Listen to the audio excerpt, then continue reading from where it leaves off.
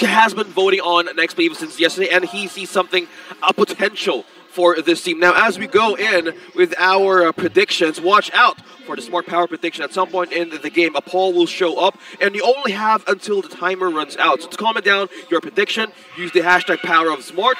One lucky person who guesses it correctly will win a redeemable in-game code. Remember, keep an eye on the poll, folks. All right, something about this Rafaela going into the diggy on a roam per roll showdown makes me feel a little better. Like the holy healing partially fixes the whole walk-in and auto alarm bomb situation. Yeah, you get a little bit more space to walk away from that. And theoretically, I was thinking, like, wow, that's going to be good for Ding. Ding will be happy. One holy healing while he's just dashing around with the going. He just keeps going. Like, it feels good. And it's also, like, control abilities being dished out. The slows that can help out a little bit more for the Arlot.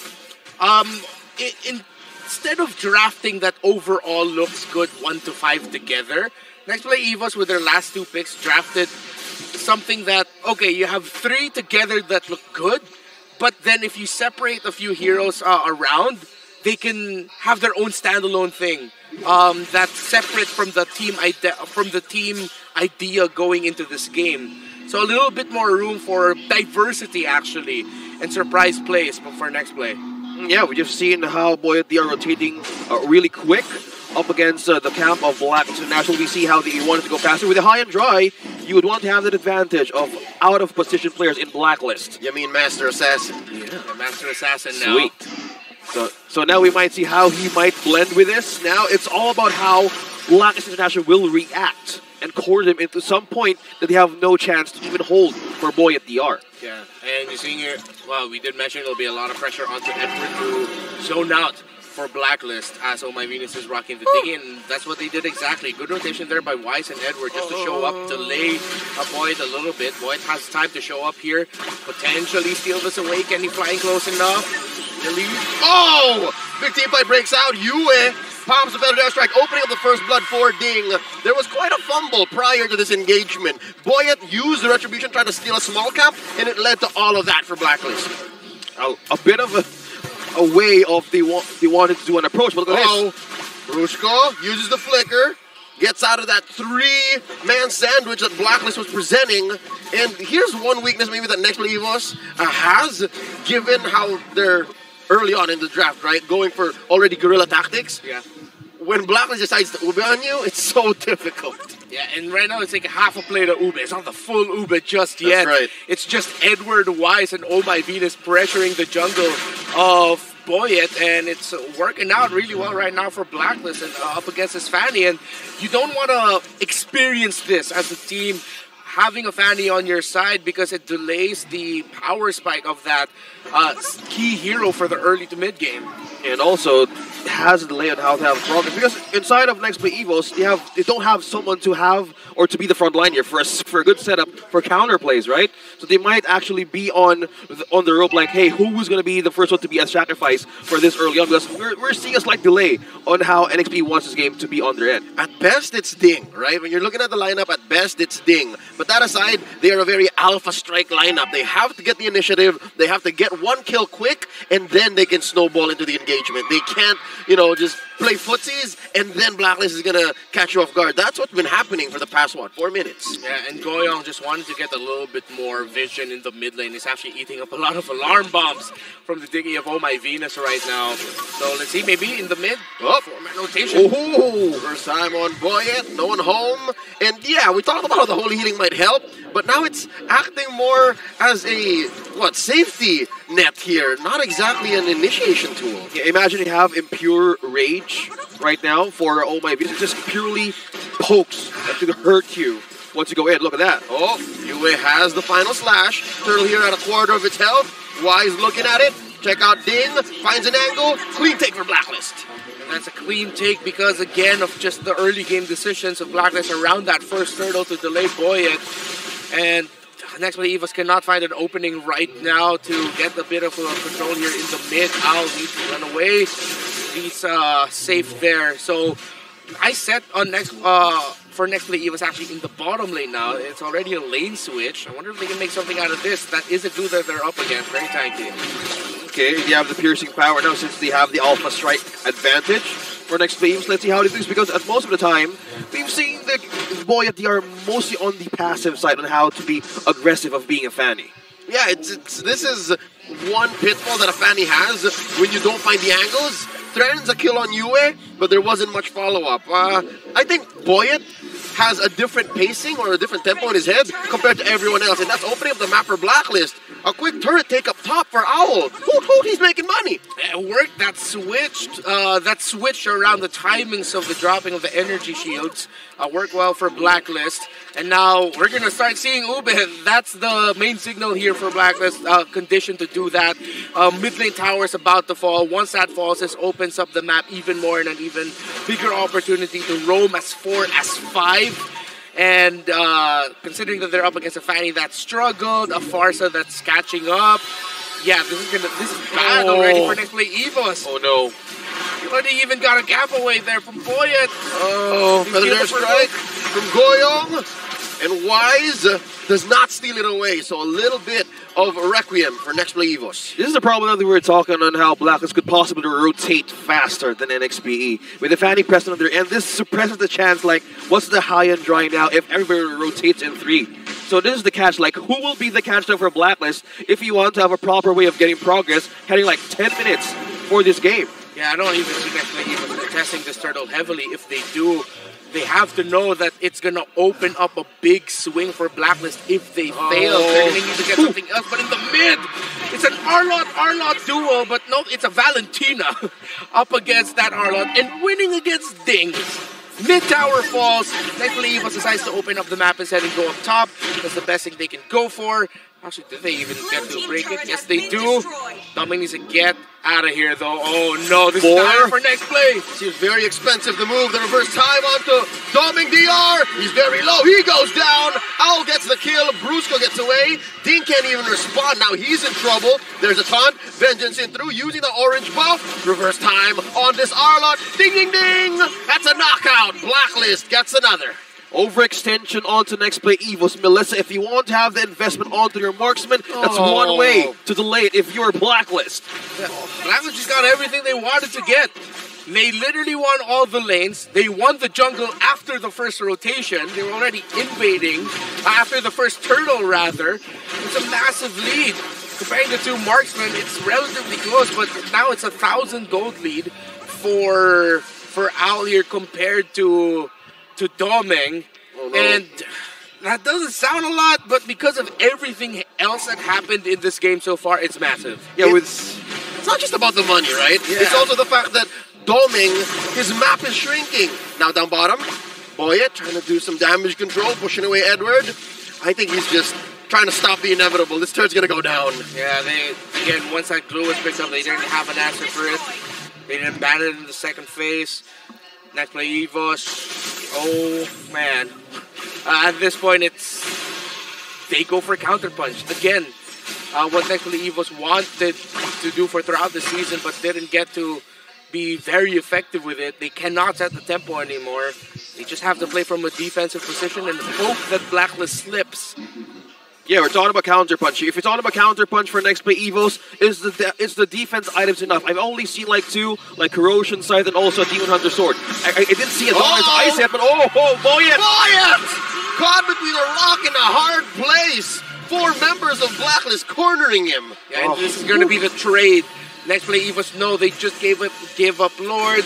They're going to want to push as much as they can in the bottom lane for Doming, but they can only get a turret. Blacklist caught Boyet sleeping up top. And this is the problem now of Nexplay Evos. How do the Neon Tigers respond if they don't have the proper defense, mostly on the offense? In terms of damage, Oh My Venus is leading in the stats in the ranks, followed by Yue for this game. Talked about how the Holy Healing might actually help, but that might be one thing that Nexplay Evos walked into a losing position going into game 1, right?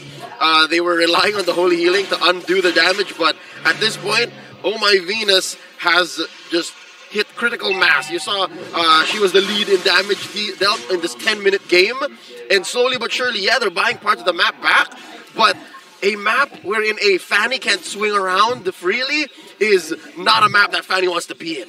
Yeah. And no Wind of Nature yet, though, for Owl. So you see Boyet actually trying to make a play wherein maybe he might be able to catch Owl off guard, but Owl, knowing that there is a threat of advantage, giving him space. Nexplay Evos has to defend here. Just hold. It's going to be up to... You're just going to see Boyet flying around the opposite lane of where Blacklist is and just try to open up the map that way. But for how long Nexplay Evos can continue to do that is the big question here, because it's 8,000 at this point. No kills yet for Nexplay Evos. Okay, will their best defense would be the great offense for this situation, because with the lead, we are seeing almost 8.5k, but top tower. It's a high ground defense. Blacklist made the most of that Lord, putting that inhibitor at about a fifth of its health.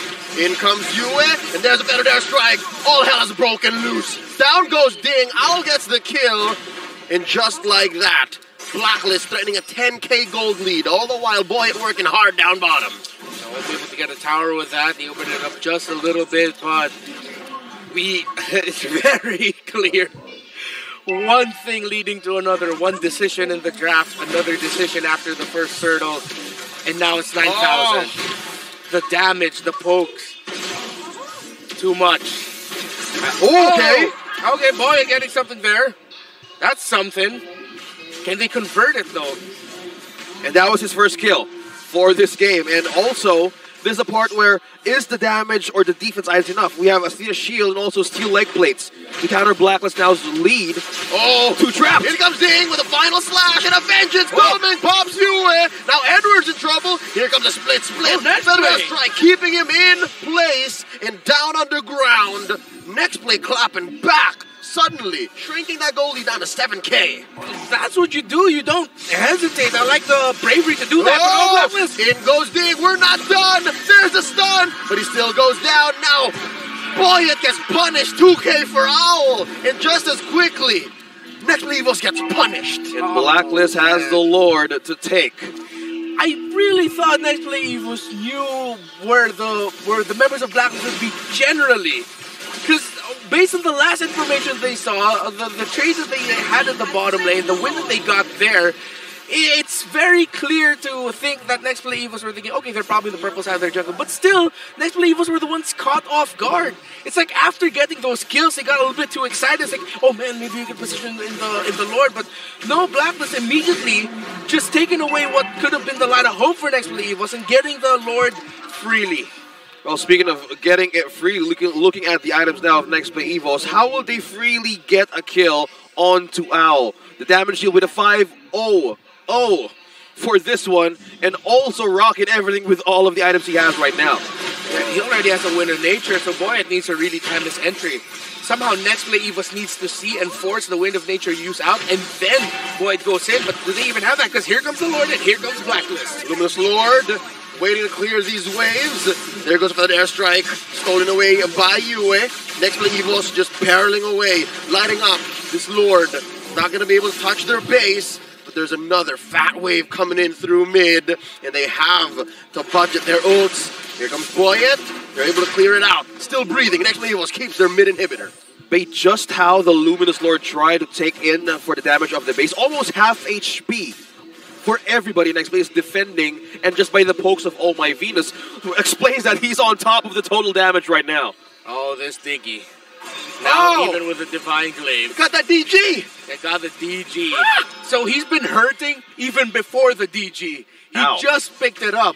Right now, it's pretty... I think most of the damage of that Diggy was just coming from the stacks alone of the Diggy that you get when you land those alarm bombs on the heroes. And also, she has the also Next of Durance as well. So how a better way to repeat the defense now of Nexplay Evos. Oh no, Boyet! He's gonna get sandwiched again! In between the members of Blacklist and the turret. Got 1 HP and Dream. He's gonna get home safely.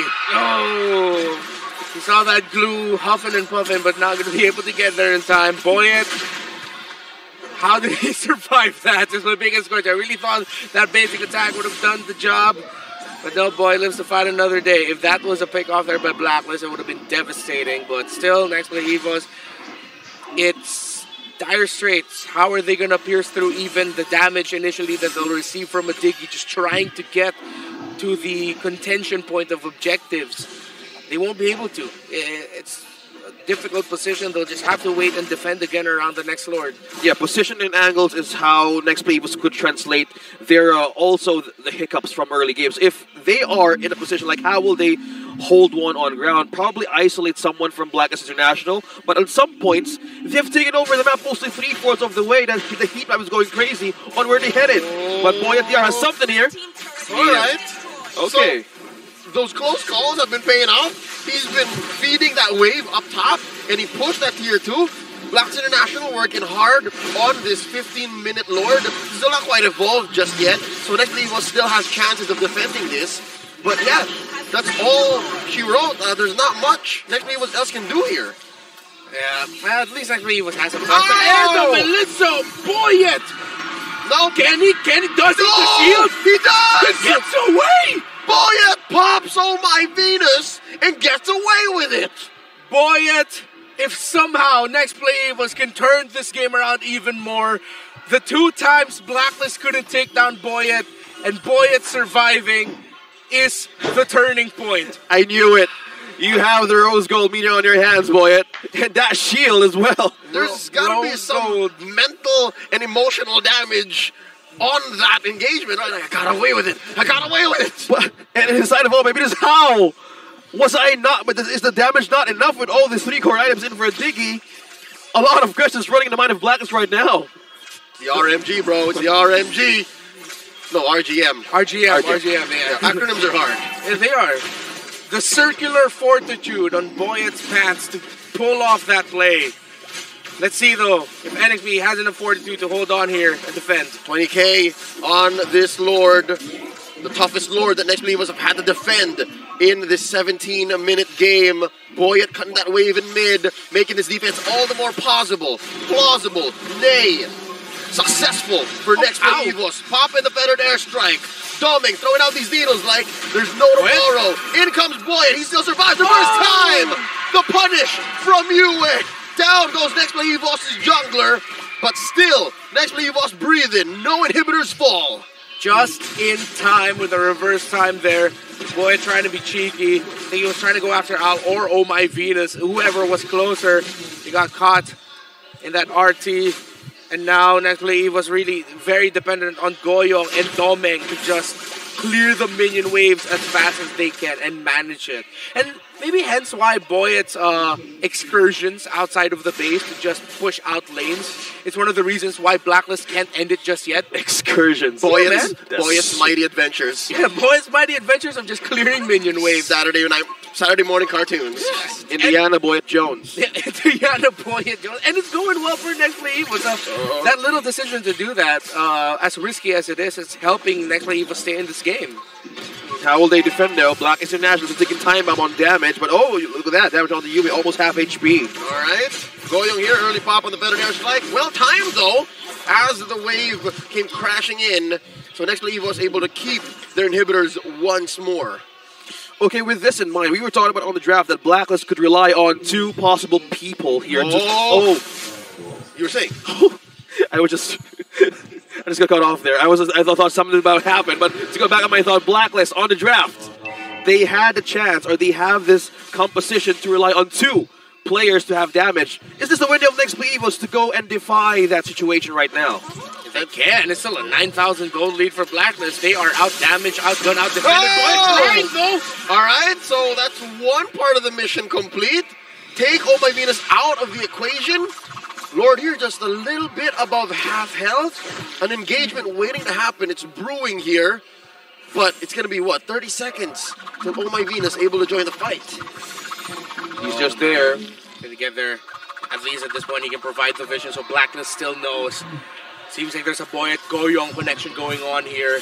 The tag team? Whoever Boyet finds, Goyong just tries to feather an airstrike, and he has it up again. Ultimate's all up across the board for both teams. Al not yet, though. He just got it. Athena's shield pick up there for Edward. Key items getting shown. Abilities Sasuel. Who is going to pull the trigger first? Blacklist smartly decides to reset the Lord.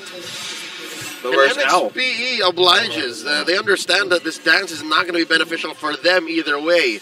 But that's just the situation NXP is in right now. They've been losing for a majority of the early, mid, and late. But now, going into the ultra-late game, might have a chance. Well, it's all about seeing like better late than never for Nexplay Evos. When all of the positioning is at hand and how Wise is ringing the bell, they need to be cautious on where to step on those auto alarm ups. It triggers Bruce with this regen and regen everybody until he's depleted. All right, how about we go again?